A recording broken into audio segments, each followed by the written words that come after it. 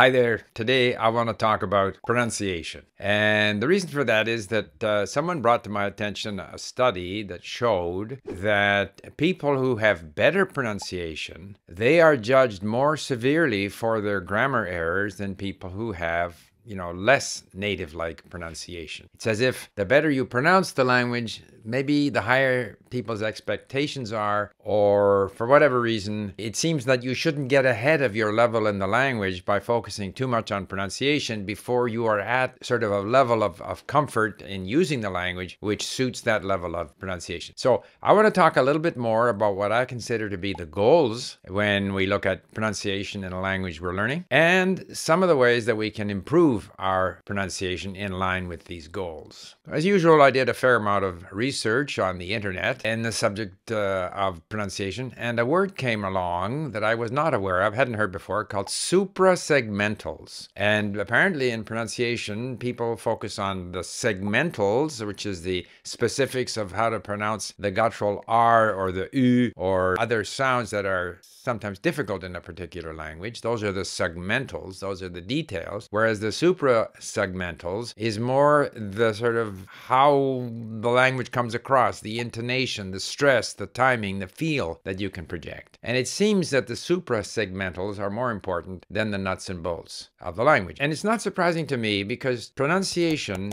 is part of the whole process of acquiring a language. As we have better usage, better control over the patterns and the phrases of the language, naturally our timing in the language is going to be better, our intonation in the language is going to be better, and as a result, the pronunciation is going to be better. So you can't just isolate pronunciation. And to me, the goal in pronunciation, when I learn another language, my goal is that I want to be comfortable, and I want the person listening to me, typically the native speaker, to be comfortable. I don't expect of myself that I will be perfect, but I would like to feel comfortable speaking the language. I don't want to feel as if I'm making clanging errors of pronunciation. And similarly, I want the person listening to me, especially the native speaker, to feel comfortable listening to me. That doesn't mean perfection, and it doesn't mean a native-like level in the language.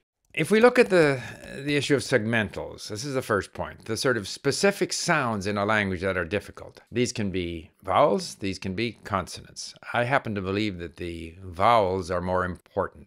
I think if you can't make a guttural R in French, it doesn't matter. If you can't roll your R quite the way the Spanish do, I don't think it's so important. If you have an aspirated T or not aspirated T, if you're a German speaking English and you simply can't nail the W sound, to me that's not so important. On the other hand, if the vowel is U, it's got to be U. If it's it's got to be So some of these sounds that are not native, say, to an English speaker, I think we have to make a special effort to learn them. And I remember when I was learning Chinese, I worked rather specifically on the sound like yeah, like che, and I had to force myself because it was not something that I was used to. So I think in every language there is a small number of sounds that we can make a special effort to get better at, but there aren't very many of them in each language. In Swedish, for example, there's this I can't do it, but I'm quite comfortable in my Swedish. So we can work a little bit on some of these without being too demanding. But overall, though, we have to put greater emphasis on the intonation, the suprasegmentals, and that means a major emphasis on a sort of holistic approach to the language. And so again, this means that improving your pronunciation is going to be a matter of lots of listening and reading. Also, pronunciation is connected to reading because every time we're reading, we're sub-vocalizing. So we have to have some sense of how the language should be pronounced.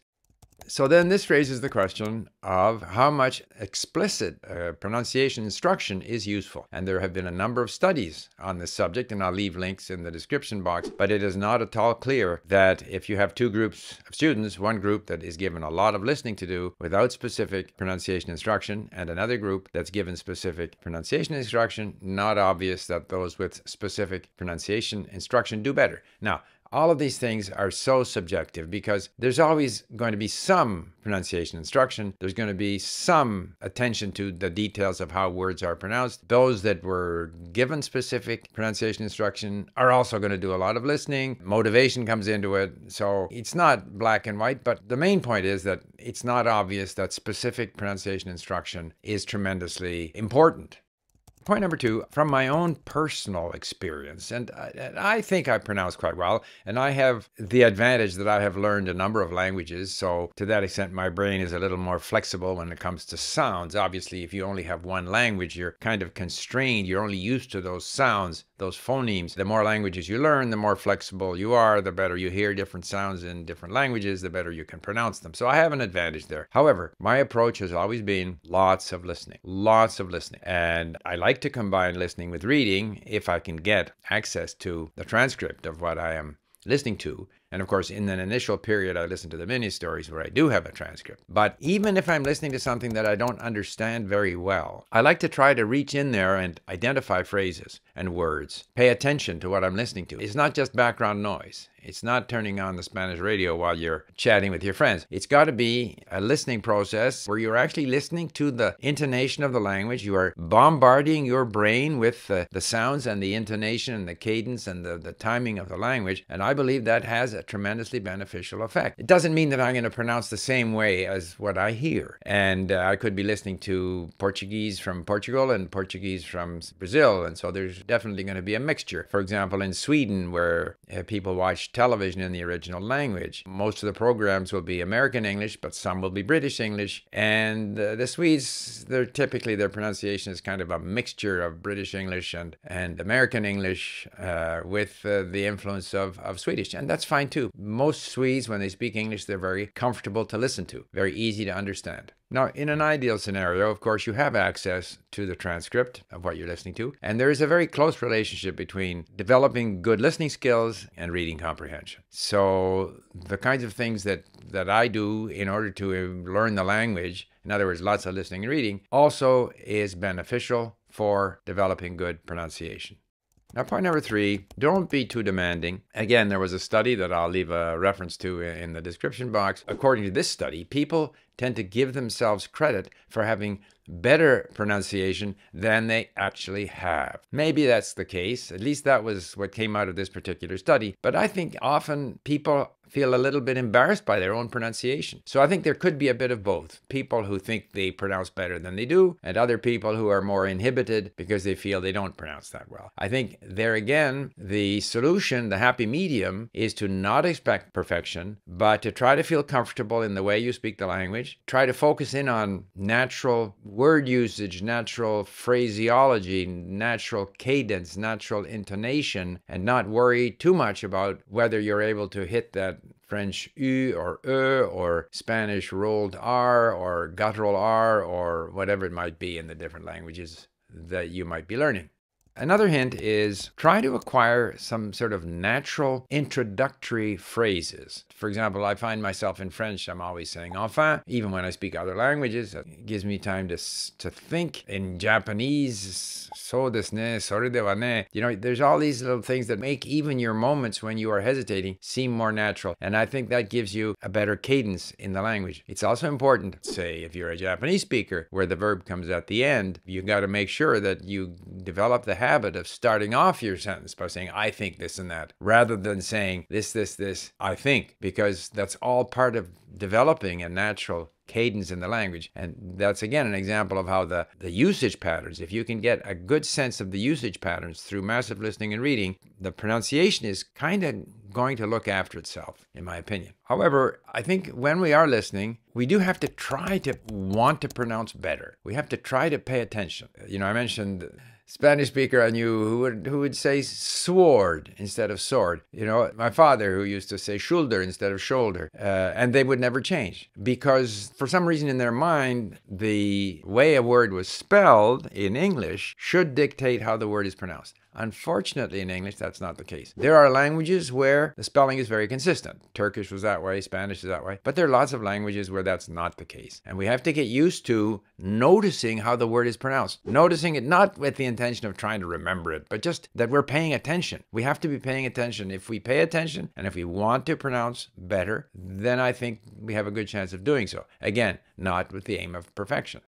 And this brings me to the final point, which is a little bit fuzzy. The whole approach, my approach to pronunciation, is somewhat fuzzy because I think it's part of that overall process of acquiring the language. We don't necessarily need to deliberately focus a lot of our time on pronunciation. If we do all the other things that we need to do to acquire the language, we're bombarding our brain with the sounds and the words and the phrases of the language, the pronunciation by and large is going to come. However, psychologically, I've always found it very important to try to project yourself outside of your own sort of national identity, language identity, into that of the language you're trying to learn. So if I'm speaking Chinese, or Japanese, or French, or Spanish, or Russian, I try to imagine myself one of them. As long as I'm sort of inhibited or I'm reluctant to take a chance, I don't want to fall flat on my face because I tried to pretend I was a Frenchman and I didn't quite pull it off. It doesn't matter. You have to have what I've called this cultural weightlessness. You don't want to have that feeling that you are this, in my case, English speaker